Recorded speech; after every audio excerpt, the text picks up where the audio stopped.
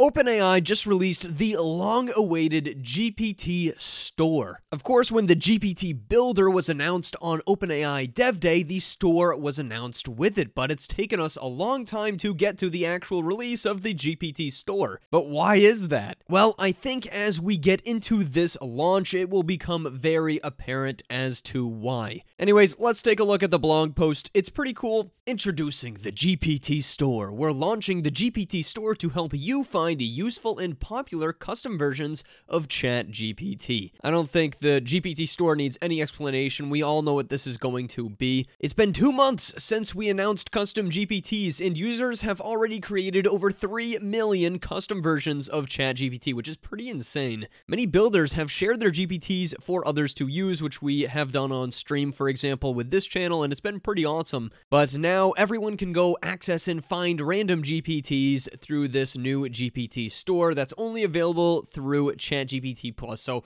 still locked behind a paywall, which I don't really like that much. I'd love to see custom GPTs that can be built with GPT 3.5. I don't see why we shouldn't be able to do that. But team and enterprise users can also find popular GPTs as well. So it's not just for ChatGPT Plus. This is also for enterprise use as well, which is pretty interesting. Diverse range of GPTs are already available, not just by the community at large, which is us obviously, but also their very specific partners. If you guys remember, the old GPT plugins actually got converted into GPTs on the GPT store, so I think that's a pretty simple evolution of the plugins, and it makes sense overall. But this has everyone worried, like, is the GPT store just going to be another fad that they kill out in a few months? Well, we don't really know, but I think it has a more solid chance to stand on its own legs than something like plugins, because anyone can develop with it. I just hope that they add more features to, make your GPTs a little bit more useful than they currently are. I mean, not to say that they're not useful at all, because they definitely have their parts, but they are limited in terms of what capabilities they can do right now, and we'll get into that. Anyways, much like the Apple App Store, we're going to get a new list of featured GPTs every week. To share your GPT in the store, you're going to have to obviously save your GPT after you build it, and then verify your builder profile, which just allows you to either enable your name or a verified website in your settings. Really simple to do. And then you set it to public. Oh yeah, and obviously if your GPT is violating something, it can just be taken right off the store. I haven't really seen any GPTs violating the store policies though. Now this is really awesome. Builders can actually earn money based on their personal GPT usage. So if you build a very popular GPT, you'll be able to earn some revenue from it, which actually makes sense because this is locked down only under those ChatGPT Plus subscriptions. So this will be launched in Q1, so somewhere between now and March, they will launch the GPT Builder Revenue Program. As a first step, United States builders will be paid based on user engagement with their GPTs. So how often are people engaging with those GPTs? How many chats are they having? We'll provide details on the criteria for payments as we get closer, which means we haven't figured out a payment system, but we'll let you know. So team and enterprise customers also have the ability to manage GPTs as well. And I also noticed I haven't talked to you guys at all about the new ChatGPT team plan. It's pretty simple, but this is, a step down from the enterprise system. If you're not like Google or Amazon or a big company like that, you can still use ChatGPT for your business. So I'd like to just briefly talk about this actually. Basic rundown: ChatGPT for teams, a customized, always improving super assistant for every member of your team in your little organization. Of course, all the typical benefits that you get with normal ChatGPT, but you actually get a dedicated workspace inside of ChatGPT for your entire team with admin controls, team management, and very stringent security, which is very important. We never train on your data. That's why, people aren't just using even the free version of ChatGPT for their businesses for the most part, is they don't want their data being in the OpenAI training models. But as you can see, a lot of the examples they show off for teams is really based on that data analysis, which is really what's going to be useful for the majority of the smaller businesses that are actually using ChatGPT teams. Totally makes sense. And then they also start to show off the store as well, because that just got released. All right, everybody, let's go ahead and check out this store for ourselves. Now, I do want to make a quick note about access. I noticed when the announcement happened yesterday, I'm like, hey guys, I don't really have access to this new ChatGPT store.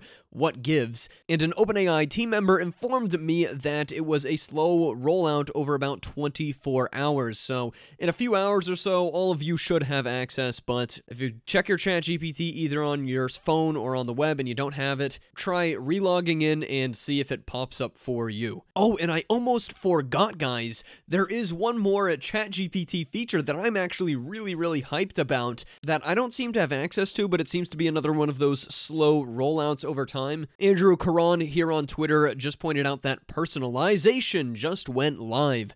And as you can see, it says your GPT can now learn from your chats. First up, keep the conversation going. Your GPT will carry what it learns between chats, allowing it to provide more relevant responses over time. That is really cool to me. I would love for it to get to know me, learn my name, learn different things that I'm interested in, learn the knowledge that I already know so it doesn't have to ask questions that I don't need it to ask me when I'm trying to problem solve something, for example, which is what I use ChatGPT for quite a lot. We also have improves over time. As you chat, your GPT will become more helpful, remembering the details and preferences that you have. So that's literally what I just mentioned, but I do want to make a point about preferences.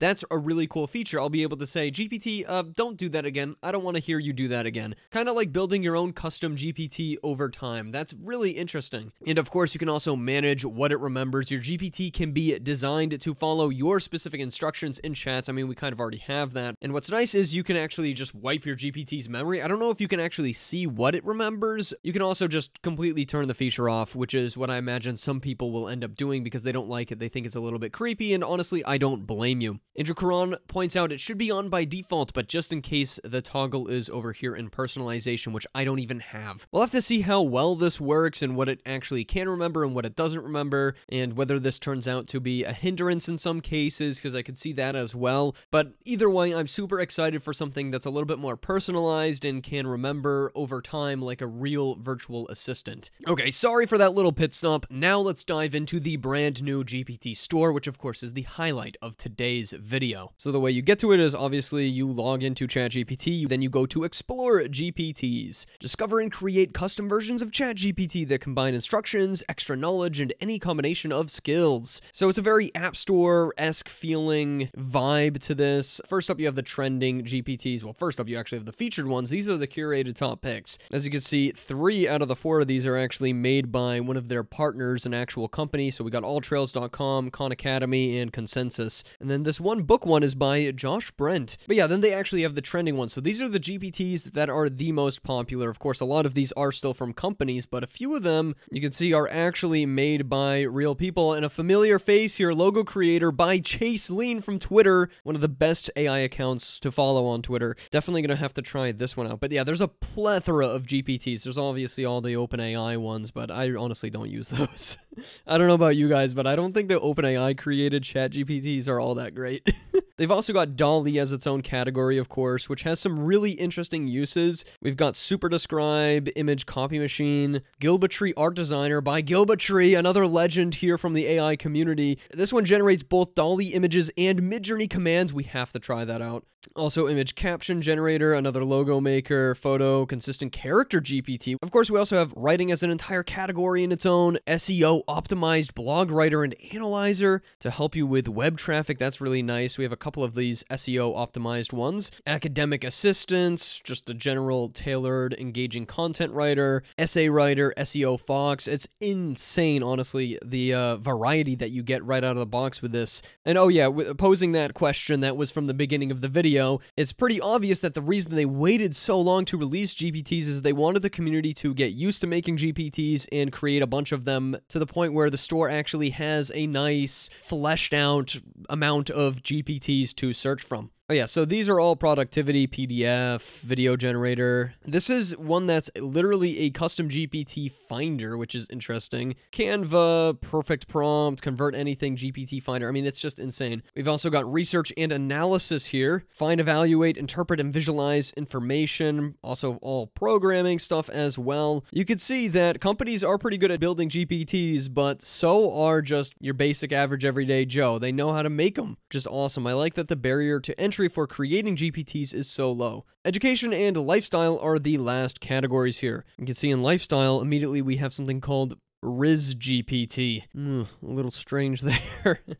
Oh, and by the way, obviously, you can go ahead and search for any GPT that you might be interested in, which I was doing, and they have quite a lot of very specific ones. As you can see, a simple search for something like Twitter, for example, brings up a bunch of different tweet-making AIs, hashtag generator. So whatever use case that you might be thinking of, well, there's almost certainly a GPT for that. All right, first up, we got to try Consensus. It's the #1 trending GPT. It's also on the featured, so I feel obligated to try the most popular GPT as of right now. Search 200 million academic papers from Consensus, get science-based answers, and draft content with accurate citations. Oh my god, this is going to be insane for people in school. All right, I'm going to start out with a question I genuinely have. What does academia say about the effects of ashwagandha? This is an herb, I believe, that a lot of people use in teas. It's supposed to be really good for you, so I want to learn a little bit more about it. Okay, it's starting in action. It wants to talk to the chat.consensus app. Do we allow this? Obviously, we're going to allow it, but we'll click always allow, because that's how the Consensus app works, obviously. It's got to contact an API that they have set up. And those are the best GPTs, by the way, the ones that actually contact APIs. Academic research on the effects of ashwagandha reveals variety of potential benefits, including adaptogenic properties, improvements in muscle strength and recovery, stress and anxiety reduction, cognitive enhancement, and positive effects on overall health. Whoa, we have actual citations for all of this. What happens if we click on one of these? Oh my god, that is so cool. That is so darn cool. And these are all, you know, split up individually here. So for this specific effect, oh my god, this is just a cheat code for research papers. Kind of messed up, honestly, if you think about it. Let's try a legal question. That might be a little bit more complicated for it. If the trolley problem were posed in real life, would the law have to say about both choices? And I think you probably know what the trolley problem is, but just in case you don't know, here's an image of the trolley problem. Essentially, you have to decide between these two choices. It's pretty quick as well. It kind of just goes right to the API and grabs the information you need. I'm very impressed by this GPT. No wonder it's #1 trending. In real life, such situations would involve intricate legal considerations related to negligence, duty of care, intention, and the principles of harm. Here's some insights from academic literature. The trolley problem has been applied to the context of programming autonomous vehicles,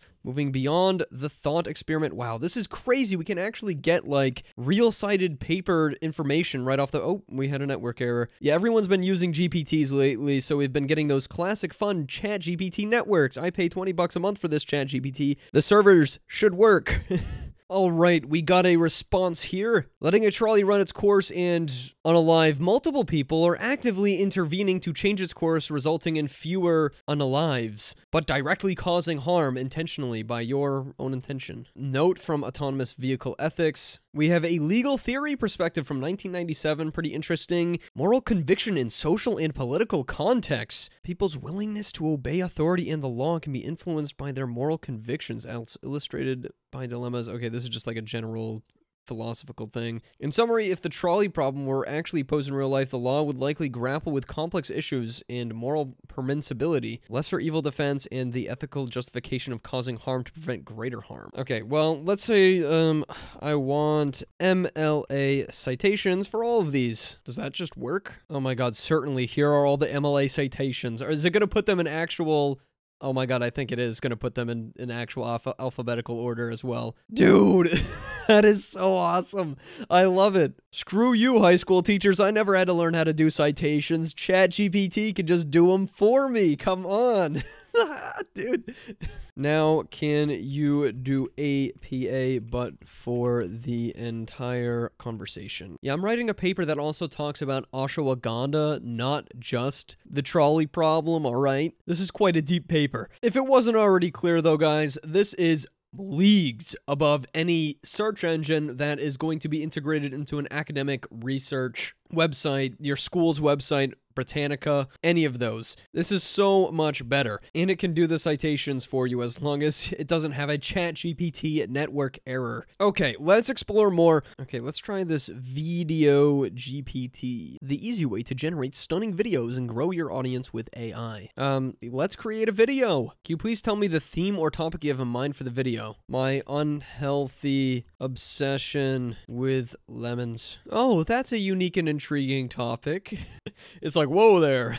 What's going on? Tone and style. Would you like the videos to be humorous, serious, or maybe surreal? Ooh. Content elements. This is very similar to in video AI. Someone constantly thinking about lemons. Scenes showing different lemon-related items. This is going to be satirical humor. Someone constantly thinking about lemons. The conclusion is to think about watermelons. Target audience is British people. Where are all those British MattVidPro viewers at? This one's for you. Okay, now it's generating a concept for the video. Title: When Life Gives You Lemons, Think Watermelons. A satirical and humorous take on individuals' exaggerated obsession with lemons. Comedic scenes showcasing the person in various everyday situations, at home, work, shopping. Thoughts humorously overtaken by lemons. The twist comes at the end where the moment of epiphany leads the character to switch their obsession to watermelons, suggesting a lighter, less sour outlook. Visually vibrant with quirky British humor essence. Witty dialogues and exaggerated expressions. Aimed at a British audience, this video will use subtle cultural references and humor that resonate with them. If this aligns with your vision, say continue. Continue.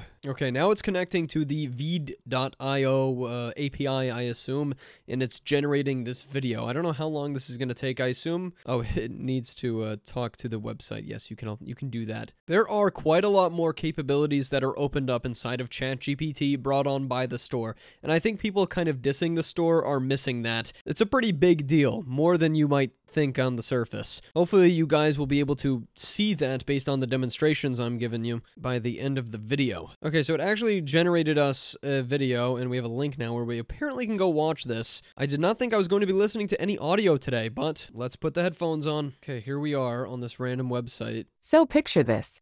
I'm at work, minding my own business, when suddenly, bam! Lemons. Lemons everywhere. I can't escape them. They're in my thoughts, my dreams, even my coworkers have lemon-shaped heads. It's like a lemon invasion. But you know what? Life's too short to be fixated on lemons, so I had a revelation. Watermelons. Yes, watermelons. They're big, they're juicy, and they're the symbol of a lighter perspective. So from now on, it's all about watermelons. No more lemon-induced madness. Because when life gives you lemons, think watermelons. It's time for a whimsical perspective change. Cheers! Yeah, my honest feedback on that is not anywhere near as good as InVideo AI, which does a very similar thing, but creates better scripts in my opinion, better voiceover, and of course uses better stock footage. Hey, at least this is a little bit more free than InVideo AI is. So far, we've done full academic research that is absolutely useful and done a fun little video generator that at the very least is both free and entertaining. Okay, at this point, guys, I am hellbent on trying something that is made by a community member. Let's try one of the DALL-E ones. Ooh, the Gilbatree art designer. I really like that one. A while ago, I actually did a collab with Gilbatree. I appeared in one of his videos as a judger of some different AI. Gilbatree does great stuff. Turn any idea into 4 unique and beautiful variations by generating both DALL-E images and Midjourney commands. Let's do image that looks like a live action cinema movie screenshot. I want a fruit and vegetable in battle with each other. They can have human features, but I want them to look real. Show me the money, Gilbatree. Show me the money. Okay, so first we're getting the Midjourney prompts that we can literally just copy and paste. That's pretty awesome. We'll, of course, test these out in actual Midjourney. I'll go pull that up right now. Oh, wow. So it's literally generating more than one image right inside of one prompt. Something that I did not think was possible with ChatGPT, because if you guys know anything about generating DALL-E 3 and regular ChatGPT is that it won't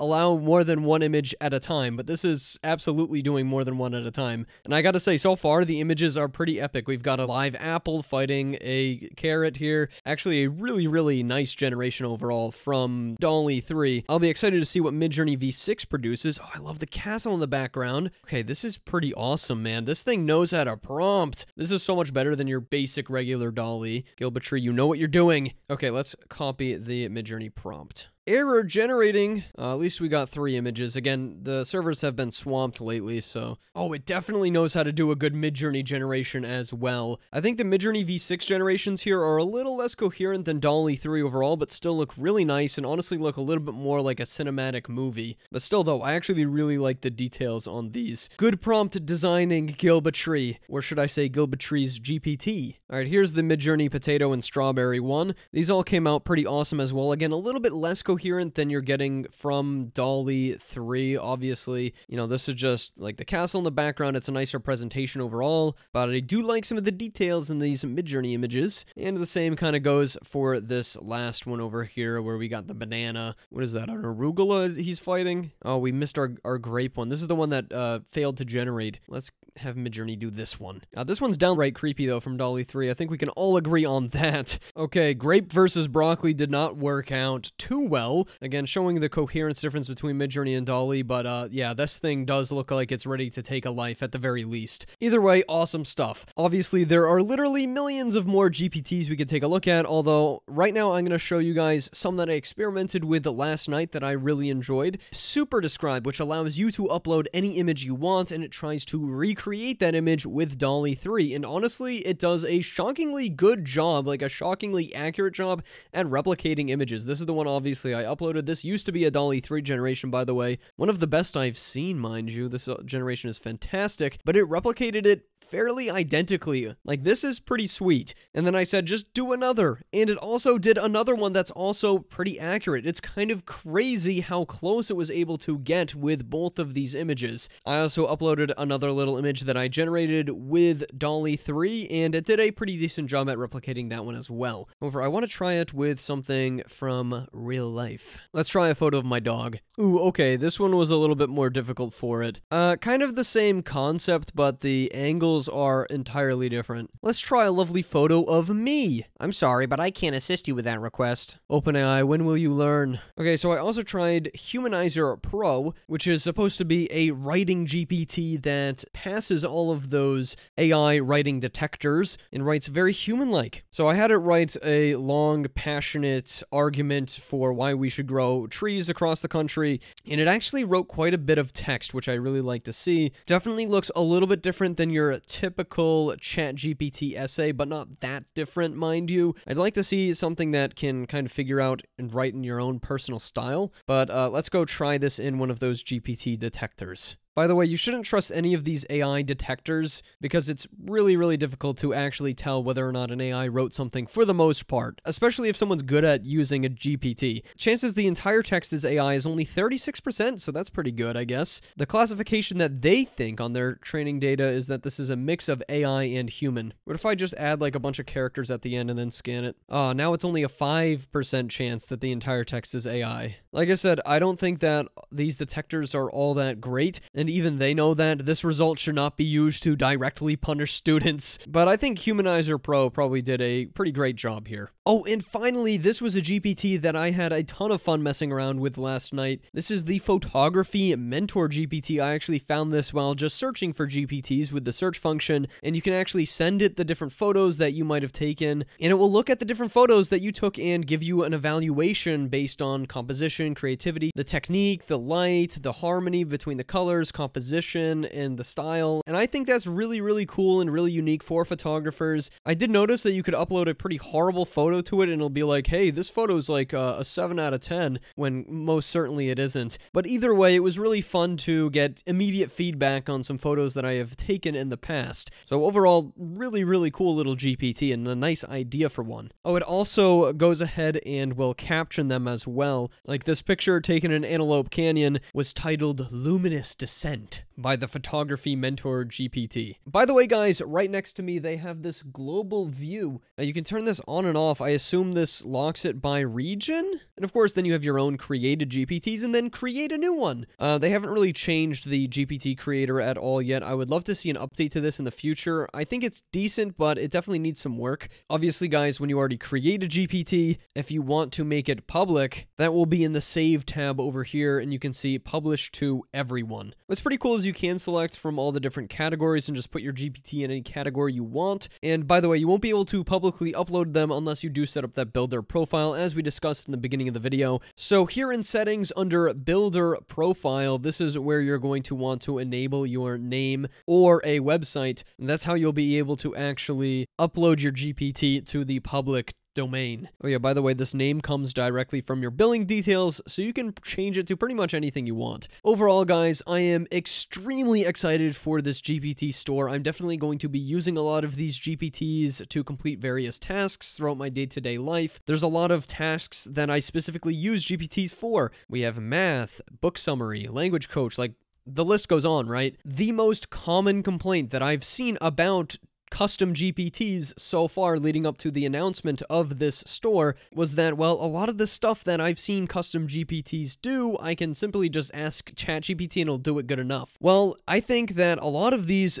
popular GPTs that we're seeing spring up, well, this actually isn't the case. Take the research one, for example. You're not going to be able to cite actual resources like that through normal ChatGPT. You need a GPT for that. Even Gilbatree's image creator, for example, like, it will take you quite a lot of effort to prompt ChatGPT in the correct way to both produce a Midjourney image and also produce a DALL-E 3 image that's good. I think that goes for most of the GPTs that I've seen that are popular right now. Truthfully, guys, the best part about this is that it's very easy to make a GPT. Anyone can build a GPT. As you saw, some of the most popular ones weren't even from an actual website or corporation. They were just from community members. That is so important because this is putting power back into the people when you really think about it. This is the democratization of creativity and good ideas being able to be brought to life with advanced AI technology. Let's say you had a really good idea for an app, for example, that really helps people out, but you have no idea how to code, you don't know how to make an iOS app, and yet it's a lengthy process to actually upload an app to the App Store. You can do a GPT that can do a lot of things apps can do in a mere matter of, I don't know, 30 minutes, an hour, and then upload it to the store. And if it's a popular GPT that's actually a good creative idea,